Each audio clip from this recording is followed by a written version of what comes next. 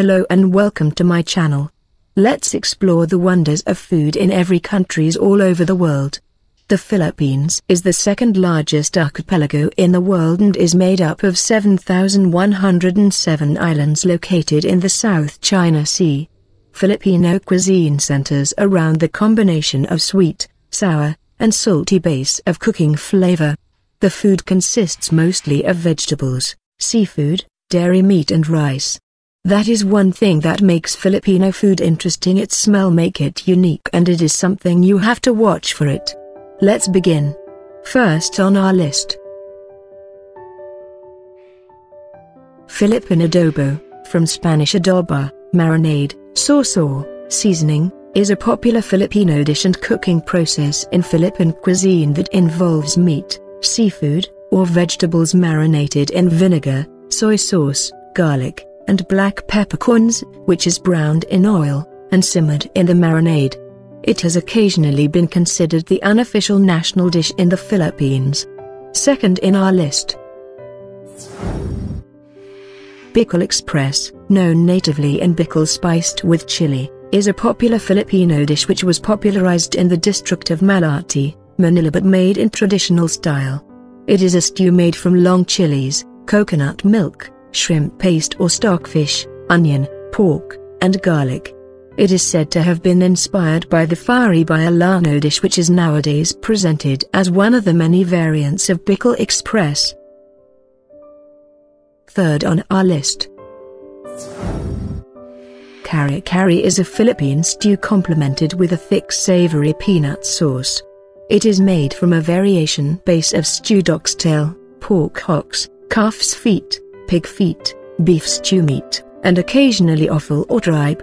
Kare-kare can also be made with seafood, prawns, squid, and mussels, or vegetables, which include eggplant, Chinese cabbage, or other greens, daikon, green beans, okra, and asparagus spins are added, usually equaling or exceeding the amount of meat. The stew is flavored with ground roasted peanuts or peanut butter, onions, and garlic. It is colored with annatto and can be thickened with toasted or plain ground rice. Fourth on our list, Sinigang is a Filipino soup or stew characterized by its sour and savory taste. It is most often associated with tamarind, although it can use other sour fruits and leaves as the souring agent. It is one of the more popular dishes in Filipino. Sinigang typically use meat or seafood, fish, pork, beef, shrimp, or chicken, stewed with tamarind, tomatoes, garlic, and onions. Other vegetables commonly used in the making of sinigang include okra, taracorms, white radish, water spinach, yard-long beans and eggplant. Most Filipinos like to cook sinigang with green long peppers in order to enhance the taste and add a little spice to the dish. Another variation includes adding locally made miso. Fifth on our list, Kinilaw, literally eaten raw, it is more accurately a cooking process that relies on vinegar and or acidic fruit juices, usually citrus, to denature the ingredients, rather than a dish, as it can also be used to prepare meat and vegetables. The most common kinilaw dish is fish kinilaw, prepared using raw cubed fish mixed with vinegar, usually coconut vinegar or cane vinegar, as the primary denaturing agent. It is flavored with salt and spices like black pepper, ginger, onions, and chili peppers, commonly bird's eye chili. Popular kinds of fish used in kinilaw include Spanish mackerels, king mackerel, or wahoo, marlins or swordfish, yellowfin tuna, milkfish, and anchovies. Sixth on our list, Litsong baboy, is a dish in which the entire pig is stuffed, glazed, and slowly spit roasted over coals. The most coveted part is the crispy, golden brown skin, which tops the tender meat that melts in one's mouth. The preparation of lekan is lengthy, but the Filipinos see it as an excellent opportunity to socialize. Traditionally, the pig or piglet is slaughtered early in the morning, its entrails are removed, and boiling water is poured over the skin so the hair can be scraped off. Next, salt and pepper are rubbed on the inside and the outside, and the pig is skewered on a long bamboo pole. The inside of the pig is stuffed with various ingredients, which can include lemongrass, garlic, onion, bay leaves, tamarind leaves, sour bananas, and star anise, and is then sewn together with twine. The pig is slowly roasted over coals while being turned and constantly glazed with either evaporated milk, soy sauce, oil, or even soft drinks. 7th on our list. Bulalo is a beef dish from the Philippines.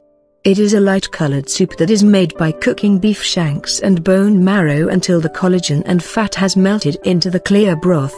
It typically includes leafy vegetables, like pichay or cabbage, corn on the cob, scallions, onions, garlic, ginger, and fish sauce. Potatoes, carrots, or taro can also be added. It is commonly eaten on rice with soy sauce and calamansi on the side. Bulalo is native to the southern Luzon region of the Philippines, particularly in the provinces of Batangas. 8 on our list. Dinuguan is a Filipino savory stew usually of pork offal, typically lungs, kidneys, intestines, ears, heart and snout, and or meat simmered in a rich, spicy dark gravy of pig blood, coconut milk, onion, pepper, bay leaves, garlic, chili and vinegar.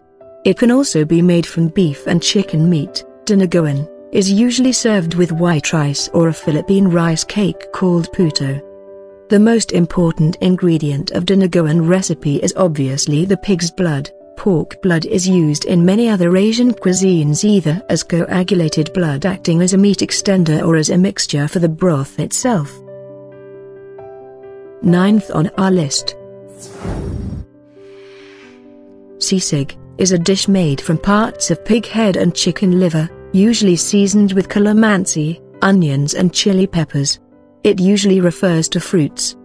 Preparing sisig comes in 3 phases: boiling, broiling and finally grilling. A pig's head is first boiled to remove hairs and to tenderize it. Portions of it are then chopped and grilled or broiled. Finally, coarsely chopped onions are added and served on a sizzling plate. Variations of sisig may include pork or chicken liver and or any of the following: eggs, ox brains, chicharron, pork cracklings, and mayonnaise, although these additions are common nowadays. The 10th on our list. Crispy pata. It is a Filipino dish made from pork leg, usually from the hock to the trotters. Traditionally, tea is cooked deep-fried, but it can also be cooked in the oven. The main target is to have a crispy skin, as the name implies. As this dish normally requires some time to prepare, it is usually reserved for special occasions or for the holidays. Many Filipino restaurants would also have crispy pata in their menus, including pubs, as it is a well-loved booze appetizer. Some even offer boneless versions of it. Crispy pata is not complete without the accompanying dip, a mix of vinegar, soy sauce, chopped onions, ground pepper and, sometimes, chili labuyo. Thank you for watching. Please don't forget to like, subscribe and hit the notification bell.